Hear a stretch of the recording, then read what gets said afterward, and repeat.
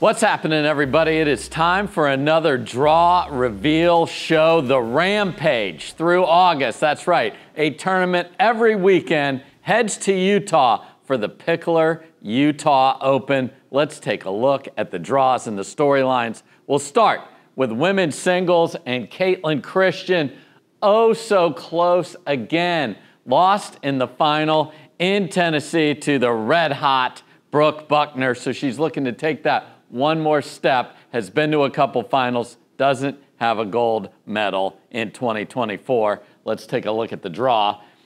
And the big story here in women's singles is who's not playing. Brooke Buckner not playing, Annalie Waters not playing, Catherine Parento not playing. So big opportunity here, and that makes the #1 seed, Leah Jansen. Can she live up to it? We'll find out. On her side of the draw, Judith Castillo, always lurking as a terrific singles player. Salome Davidze back-to-back tournaments. She's right there as the 3 seed. And then I love intriguing early round matchups. Kate Fahey, who got all the way to the final in KC and just came up short against Brooke Buckner, is the 14. And she'll play Jessie Irvin, who jumps into singles every once in a while, trying to get ready for Major League Pickleball and get those reps. Over here, you've got Mary Brasha back, so it's great to have the Brashas back in the mix. She's the 2 seed, and there's Paris Todd. We knew those double-digit seeds would be going away. She is the 5 seed, and she is very good. As the 11 seed, congratulations to Zoe Wong. Got her first PPA medal last week in singles in Bristol. Good for her. She is the 11 seed, and then there's Caitlin Christian, the 4 seed. So a week of opportunity here, especially in women's singles. Now let's look at the dudes.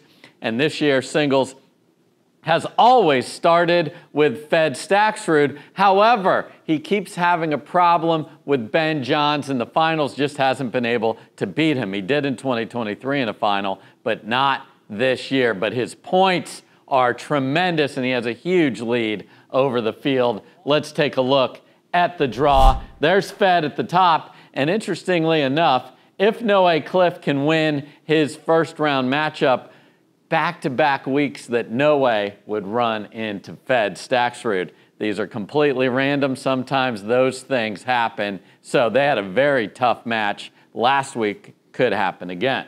Down here as the 5 seed is Chris Hayworth. Everyone knows he's terrific in singles. Now he has a 5 by his name. He has a win this year, and you just don't want to play that dude. Moves terrific, the Tui on the run, cracks those serves and passing shots. Chris Hayworth is special. Now over here, you will not see Ben Johns as the 2 seed. He is not in this tournament either, so opportunities there. He got back into the winner's circle in Bristol, Tennessee last week in singles. So Connor Garnett, who won the week before, is back. He took Tennessee off, and that's what these players are going to have to do. Manage their bodies, manage their schedule. It's hard to play back-to-back-to-back weeks. So Connor Garnett is back. And as I said, I love these little early round intriguing matchups. Here's one for me. We got the Cher Bear as the 22 playing the up-and-coming lefty, Augie Ga. Look out for that one. That's going to be a lot of fun. Augie is the 43. Tyson McGuffin, he's just always there. He's always lurking. He's always on the podium. Unbelievable. He's the 3 seed. Jack Sock is the 6 seed down here. And then there is quite a matchup here again in the first round. Michael Lloyd, will talk about what he did in doubles a little later in the show. And Grayson Golden, the 34. Golden had a terrific run last week in Tennessee, and one of his upsets was over Jack Sock, so he could get a chance to do it again. We'll see if he gets that far. And I know Jack Sock would love some revenge out in Utah. So now let's look at mixed doubles, and there's Jack. Jack has been playing some mixed with his New York Hustlers partner, Leah Jansen. Well, there's 2 ladies on that team, so why not jump in with Jackie Kawamoto, terrific player. So we'll see how these 2 Hustler teammates do. Let's take a look at the draw. As I mentioned, no Ben or Anna Lee this week, so the top seed is James Ignatowicz and Anna Bright. We'll see if they can live up to that billing and get another title together. Leah Jansen playing with Big H, Hayden Patriquin. They're always a problem. And then down at the bottom, Team Proton, Andre Diescu and Megan Dazan. Megan's going to have a lot of fans behind her as the 11 seed. So can they do a big run here and get to a quarter or a semi? They certainly have the talent to do so. So that's that seed. On the left, J-Dub and Georgia Johnson looking to get back to Sunday. Can they do it in Utah? We'll find out. And here we have how hard it is to get a great seed in mixed doubles on the Carvana PPA Tour. Paris Todd and Hunter Johnson, who made a semi a couple weeks ago, are the number 20 seed. They don't have tons of points. They're racking them up right now, just like Paris has improved her single seed. This one will keep getting better, but that's a nightmare for Augie Ga and Etta Wright. They're a terrific team, and they're going to have their hands full with their first match in mixed. Down below, there's where Jack and Jackie are. That's going to be fun to say. They're the 14th seed. And then look who's back, Riley Newman, and how smart of him. Jump in there with one of the Utah ladies. Callie Smith, they're the 7th seed. How is that going to work out? We will find out. So mixed doubles, always a lot of fun, but without Ben and AL in there, everyone's got a shot at grabbing a gold medal this week. Now, on to women's doubles, and Georgia Johnson and Mari Humberg have just been so much fun to watch. Their styles mesh so well. The smile that's always there on Mari's face as she is just knifing those backhands. We love watching this duo play, and Georgia just had a birthday last week. Can't she let that celebration continue into Utah? We'll see. Let's look at the draw. So, without AL and CP in here, it's the girlies, Anna Bright and Rachel Rohrabacher, who take the number 1 seed, and they were not happy with what took place in the final in Bristol. They got beat handily in 3 straight games by Annalee and Catherine. They're going to look to rebound and take a title of their own here.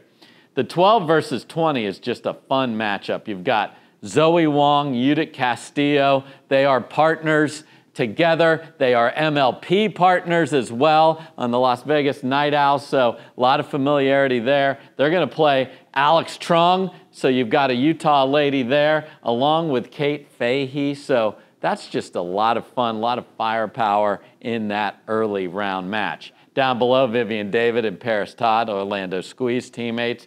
And then the Brashes that I mentioned are back. There they are as the 10 seed. They haven't had that big breakthrough event this year. Could Utah be the place for them? We shall see.